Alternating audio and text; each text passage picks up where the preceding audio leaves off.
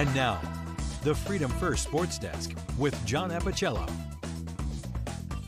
High school softball tonight, Pulaski County on the road at Cave Spring. The Knights 9-1 in the River Ridge coming in. Bottom of the third, Cave up 2-0. Sophia Peters, tank, crank, see ya. That is a 3-run home run. The Knights now leading 5-0. Next inning, Tristan Tofano.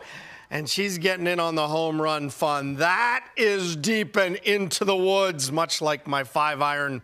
Cave Spring leads 7-0 in the fifth. They go out to an 8-2 victory over the Cougars this evening. Meantime, Hillcats in 10th tonight in minor league ball. Salem with a walk-off win tonight as well.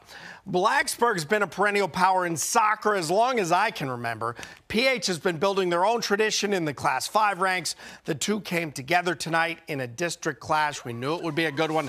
Fans pumped up from both sides for the River Ridge battle. There's legendary coach Shelly Blumenthal getting his guys ready. Andy Rueda on goal right there, but DJ Garza of the Bruins able to block it away. Just before halftime, Thomas Monahan feeding Kai Feng, who puts the mustard on it, and the VCU commit gave the Bruins a 1-0 lead.